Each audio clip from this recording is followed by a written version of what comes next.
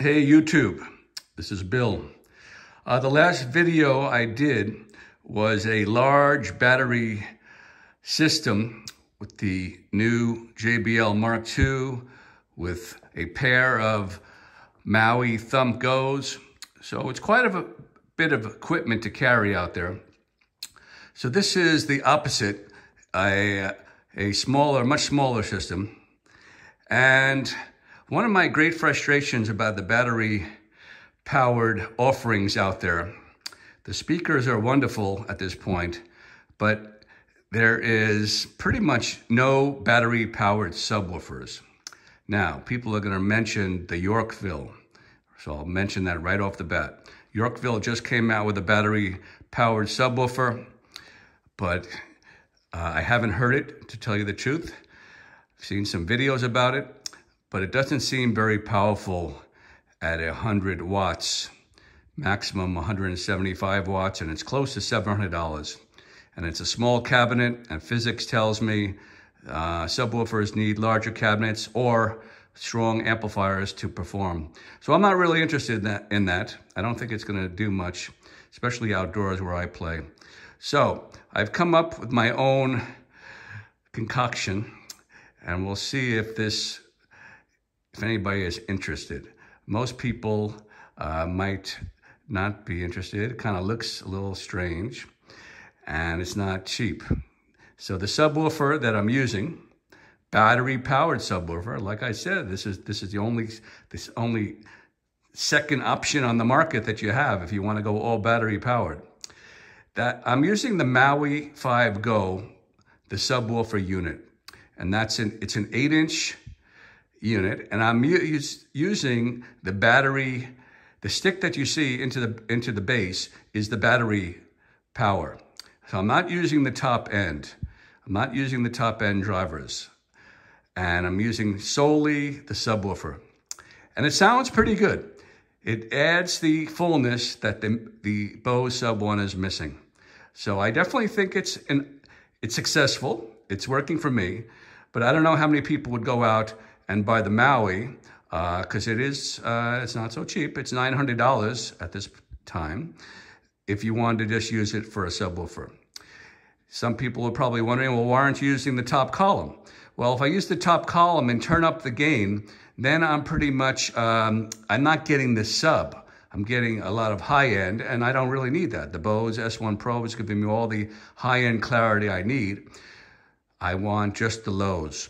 So that's what this system is all about. Very simple system. It's only one cable connecting from the through out of the Bose S1Pro, I'll show you that in a little while, into the Maui 5 Go, into the XLR in. And it has a gain control on the sub where I can tailor it to match the Bose, and it sounds very acceptable. It's adding the low end that the Bose is definitely missing. So I'm thinking I'm presenting this video for the people who already have the Maui 5 Go and already have a Bose S1 Pro. Or the other way around. Maybe you have the Maui 5 Go and maybe after this video you might purchase the S1 Pro. So let me show you my setup. I'm using the S1 Pro as my source. It's on Bluetooth. I'm setting the volume at 1 o'clock. That's about as high as I like to play it. After 1 o'clock I start getting hiss. So then again, there is my Bluetooth connection. I'm going 1/4 inch line out. And let me show you the cable. It's a TRS cable. You want to use this particular cable. And that's in comparison to your standard guitar cable. TRS is a balanced cable and the Bose line out is balanced. So I'm going from that line out into the Maui 5 Go right here. And I'm going into input, left input. And that is XLR male. You might have seen my previous video about the Maui 5 Go. This is one of the features I really love, that it has a very visible battery indicator. So here you see 3 green. I just charged it, so it's fully charged. And if you just press that button, even when it's off, the indicators come on, and it's very visual, tells you exactly how you're doing battery-wise. So that's a really nice feature.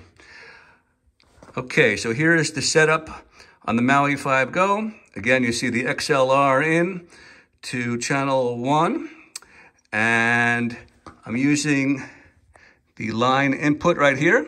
I had that at about 3 o'clock. Then I have my master. That's where I'm controlling my sub sound. So it depends on the track. I could lower it or raise it. You might want to start at 12 noon. I've been getting some nice sub integration with the with the S1Pro at about 2 o'clock or 3 o'clock. High boost, I'm not really using that because I'm not using the top. I can turn that down. And here is my sub level, again, at 3 o'clock. I don't want to turn it to maximum. It starts to get a little booming. So this is an 8-inch subwoofer, and it does definitely perform. The Maui 5 Go, as I've always said, it has a nice low end. I love the fact that it has a sub control that you can dial it up or down that many other units don't have. Matter of fact, the new JBL Mark II doesn't have a separate sub control, and I miss that. So that's definitely a selling feature for me for the Maui 5 Go. Go over some specs for this system. So the Maui 5 Go, the subwoofer goes down to 50 hertz, which is pretty good. I know my big subwoofers, my big 12-inch subwoofers, they go down to 40. So 50 is getting close. But again, when it gets loud, that's when a small subwoofer will start breaking up compared to a larger one. The Maui 5 Go is rated at 200 watts RMS. And I don't know, I can't tell you how that is divided as far as the top and what goes to the bottom. And it also peaks out at 100 watt peak. So that's pretty good numbers. The subwoofer section is super light. I just love it. It has a great handle. It carries easily in the hand. And it's less than 20 pounds, 19.6 pounds is the sub unit itself. And when the Maui 5 Go has their columns attached, it goes pretty loud. It can go up to 102.7 decibels that I've got it in the home. Of course, they rate it at 120. I've never got anything like that, but I have gotten up to close to 103. And the Bose S1Pro, I've only gotten up to close to about 98 dB. So it's a huge difference. But again, I really, as far as this system, talking about adding just a sub unit of the Maui 5 Go, I really don't know how much power they've, that is going to the sub. But hearing is telling, and I like the sound. It definitely adds a nice full end. It's not gonna thump like a nice 12-inch or 15-inch dedicated subwoofer. But like I said, there's no other battery options on the market. This is it. Unless you want to look at that Yorkful for $700, and that thing it only puts out 100 watts. So I don't know if it's worth it, and I've never heard it, but I don't know what kind of performance that's going to give you. So this has kind of been my missing link. I've been looking for a battery-powered subwoofer. I'm sure JBL is working on it.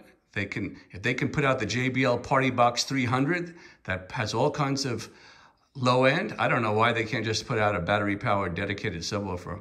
Same thing with Bose, the great Bose S1Pro at 36 pounds. I don't know why they can't add a little more pounds to that and add the battery, internal battery, but I'm sure they're working on it. For our sound demo, when I point to the Bose S1Pro like I'm doing now, that means I've turned the subwoofer off or muted it. When I go down to the Maui 5 Go, you'll see me turn the gain up to engage the sub. Hopefully you'll hear that difference. But from my past videos, unfortunately, low frequencies doesn't really show up from the microphones I'm using. I'm just using my iPhone microphone.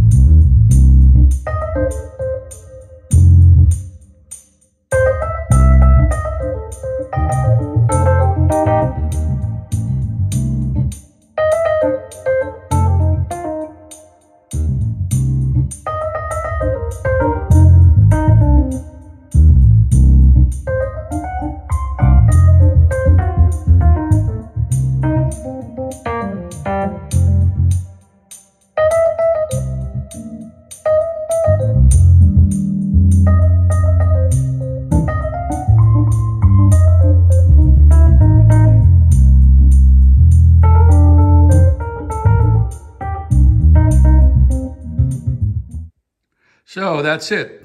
I hope you heard the difference. That sub is not too bad.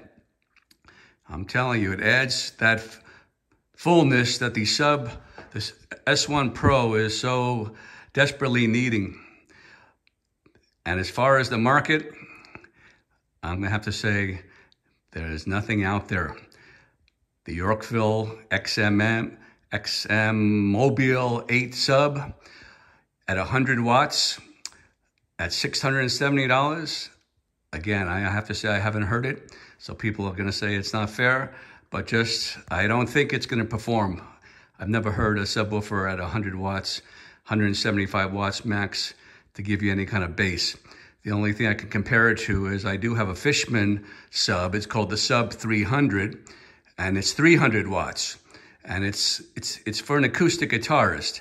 And it does add some low end for acoustic guitar, but it's hardly really a subwoofer. And this performs better than that 300 watt Fishman. So, I might be the first on the web to come up with a viable battery-powered subwoofer. You've seen it here first. I want to thank my 400 subscribers I just got yesterday, my 400th subscriber. That was a milestone. And maybe JBL or Bose, they should contact me because I'm sure they're working on this. I think JBL is going to be first. They are really in the lead as far as battery-operated speakers. So I don't see it as a huge stretch to come up with just a subwoofer. They're going to make a lot of money when they come up with it. So many Bose S1Pro owners have been asking for a matching sub for a while. And just, again, going back to that comparison with the Yorkville sub, the Bose Sub 1 has close to 500 watts. So again, if someone out there, JBL, Bose, can give me maybe 400 watts with a battery at 40 pounds, I would buy that instantly. That's something I'm looking for. Okay, hope you enjoyed this video, and maybe this might meet someone's needs. If you own the Maui 5 Go by itself, I would definitely pair it up with an S1Pro. It sounds pretty good, and they're super lightweight. Both pieces together, one speaker stand, and the Maui 5 Go is super light at a little over 20 pounds. Hope you enjoyed. This is Bill.